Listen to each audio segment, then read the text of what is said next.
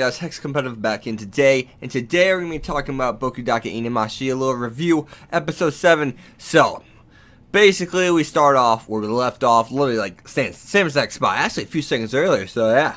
Now, this episode, we still don't find out who the killer is, but as soon as we start off, he said, he's, you know, they're like, what are you saying, what do you want, you know, because he keeps starting whispering to himself. He's like, one more time, and it's kind of like, wait, what?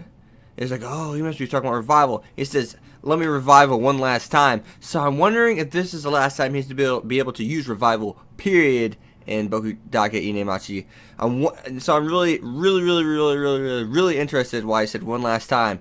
Is it because does he only have like 2 times or like one chance to stop a certain event? Oh, I'm thinking that's what it actually is. He only has 1 chance to stop a certain event. After he tries to attempt it once, he can't stop it again. Like he has no right to, you know, try to stop it. So he actually goes back to the past. And he's in the school, you know, he's in the school setting again, and once again he's trying to save Hinazuki, which I never saw this coming. I didn't think he was to go back to the past to save Hinazuki, you know, presumably. And I did not think that was gonna happen. Now, the blonde-haired kid kind of basically figures him out.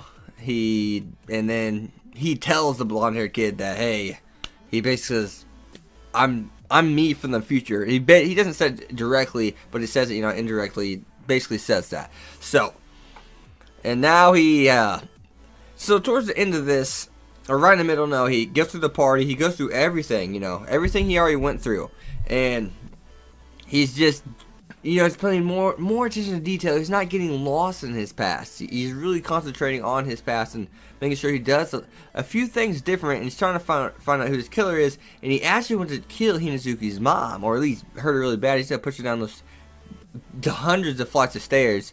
And the blonde-haired kid actually stops him because the blonde-haired kid's working with him up until this point. Now, this is a very interesting scenario because he says, "Can I kidnap you?" So he kidnaps her, him and a blonde-haired kid, and they're supposed to technically not have anything to do with it, and she's staying in this old bus that's furniture and everything.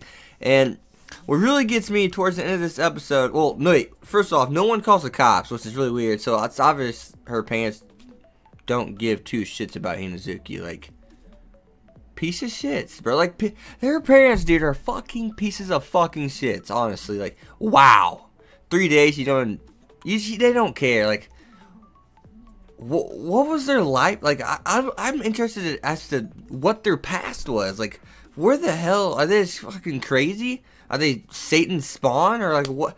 Are they? Yeah, are they Lucifer's child? Like, what's with these people? And he says, you know, he kind of gives Hinazuki a signal like, hey, when I knock, it's gonna be 3 knocks. And she kind of wakes up in the middle of the night. At the end, she's like, is that you? And next thing you know, it's not her. It doesn't go any farther. It shows the person opening the door, but he has the hat on and black jacket, and it looks like the guy from the future. It doesn't show us. Looks like the guy from the present that you see whenever he's getting arrested. Now, it looks like he's dressed up like him. So, things are getting crazy. The ending cliffhanger every fucking time, cliffhanger. So yeah. So be sure to go watch Bokudake Inemashi. If you guys do not like subbed, go just see. I don't know if it's getting dubbed. So this is definitely worth watching. It's crazy, especially if you like investigation shows like a CSI, NCIS. I think this is even better though. Like, really, the way it's written, there's literally no plot holes. Like, they did it in a way where you can't have plot holes, and they not necessarily did it in a way that you can't have plot holes, but they did it in a way like, anytime you have an argument for a plot hole, they could argue, well, this and this didn't take place, or because he can use revival. He can always revert like any plot hole you may think you found, which honestly I really can't find a plot hole. I mean, character development is getting there. There's just 2 characters. I can't remember the girl's name. She's bonding with him now. The main character was it I can't remember his last name. It's Satori, I think, though. Satoru is his actual name, first name. But you see, he's starting to work with her, things like that.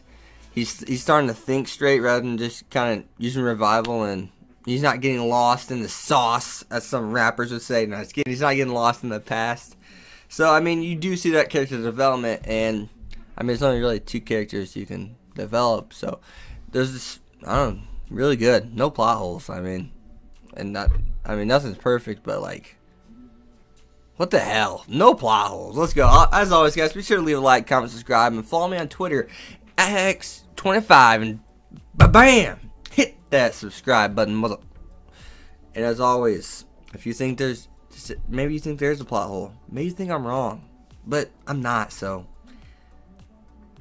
bias. No, just kidding. Honestly, if you guys can find one plot hole and you want to make an argument with me in the comment section, I will be very interested to see that, because I think they've done fantastic job with this anime. Kudos to A1 Pictures. I mean, damn. I'll see you guys next video. Have a good night. Peace. Or day, because it's going up tomorrow or Saturday. Peace.